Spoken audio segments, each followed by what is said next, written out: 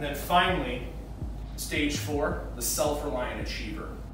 For example, I've got patient coordinators that I work with, and I've been talking to them every week for like 6 years.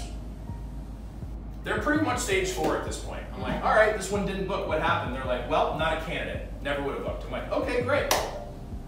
Anything we could have done on the phone? They're like, yep, should have asked this question over the phone. I went, great. They kind of know it. At the same time, they still need some of the just accountability and just a sounding board and things like that, and occasional support and direction. But they also will occasionally fall off the program, and that's my job to help get them back on. But at the same time, I don't need to manage them that much because they're largely self-reliant.